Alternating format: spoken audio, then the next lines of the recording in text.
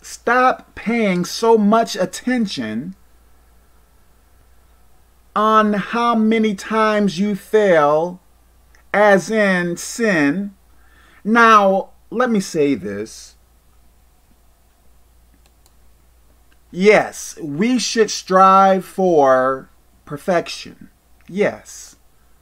But I think some people pay so much attention to how many times they mess up to where it may discourage them from trying to live for Jesus Christ now. So what I am trying to say, yes, try to do what is right, but don't beat yourself up. Don't get down because you continue to mess up. Keep on trying. Yes, I may not do as many bad things as the next person, but there are things I have to fix as well. There are things that I err in as well. I need to improve in more things as well. Hey, my mind is pretty much on the things of God. I pray. Sometimes I sing songs to God. You know, I do things concerning God. But yet I still mess up. So should I focus so much on my mistakes to where it disables me from trying to live for Jesus Christ now? Isn't that counterproductive? If I am saying that right. Isn't that a waste? Isn't that mindless? I used to play Call of Duty on the PlayStation 3. Like, I liked many of those games in that franchise. Not all of them. And I'm not saying I was the best in it, but I was getting better. Why? Because I kept on practicing. I continued on, kept on playing. Sometimes researched on how to get better or how to aim better and all that stuff there. And I believe I got better, but I still did not become perfect. Yes, I strived for perfection in that video game, but I think there were always some people that were better than I. What if I would have stopped, which I stopped not because I was not perfect in that game, but what if I would have stopped because, you know, I was not as good as some other people, or I continue to die quickly, you know? What if I stopped because I felt like I was not where I should be in that game? As in, what if I would have stopped because I felt like my skill level, wasn't where it should be? What if I would have stopped? Probably, maybe I would have not learned what I learned about some of those games.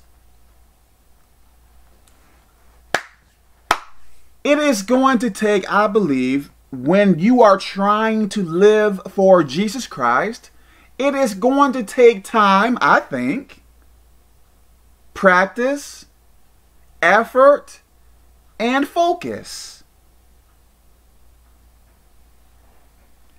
If it was possible, I wish I could snap my fingers and be so powerful in the things of God. I wish I could snap my fingers and have all types of visions, not the bad ones, like to where I can heal people easy and do all this stuff here, but I don't have that. So if I want to increase in Jesus Christ, I believe I have to put time and effort into it. Kevin, I continue to sin, and can you pray for me?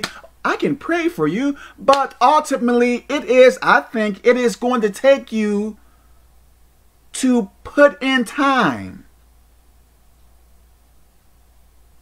Stop being like this popcorn person, like you want things done in 2 minutes or less, for an example. Don't be that type of person. With God, yes, some things may come fast, but in my experiences, I think some things take time. So if you are failing in the things of God, if you continue to sin and mess up, I think that is normal. But don't stay in that way. Try to get yourself out of it. Right? Listen now. If you are in a hole and you are trying to get out of the hole, why would you take a shovel and dig deeper? Why? Like, you are trying to get out of the hole, right? Why are you continuing to dig deeper? I think if anything, like throw down the shovel or do something to where that shovel can help you pry yourself out of that hole. If that makes any sense to you. Stop thinking you are going to do everything right. Yes, strive for perfection, but stop having this mind frame.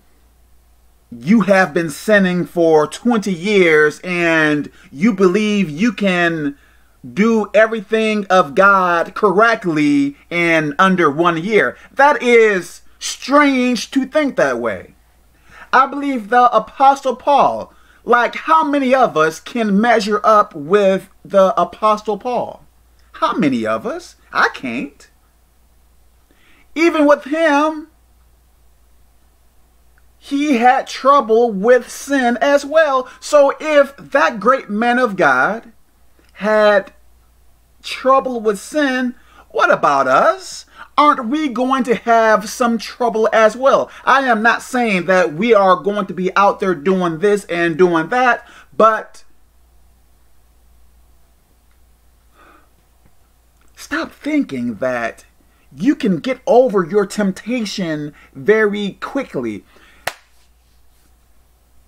Yes, strive for perfection, but stop beating yourself up. If you sin, okay, God, I sin. God, please forgive me. Oh, God, I sinned again. Oops, I sinned again. Every day, if you sin every day, continue asking for forgiveness and move on. Stop. Get yourself out of the past. I think that is the problem of many of us. I think some of our minds are still stuck in the past and thinking that God hates us. I think some people think in that way. And probably thinking that God is not going to forgive us, blah, blah, blah, blah, blah. Ask for forgiveness. Place an effort in trying to become better in Jesus Christ. And move on. Move forward. No matter how many mistakes you make, continue to move forward. Right? Like if an enemy is trying to kill you, And let's say you are walking fast, and let's say you are tripping over stuff and falling over and whatever else. Are you going to stop because you tripped? Are you going to stop because you fall over? No, I believe you are going to keep on walking. Why? Because you don't want the enemy to get you, right? Please listen to what I am saying. Likewise, do the same thing when it comes down to Jesus Christ. Continue moving forward no matter how many times you sin, no matter how many times you fall over. Move forward. Stop looking back and sitting down and I am so bad, Kevin. You know, God is wasting my... Stop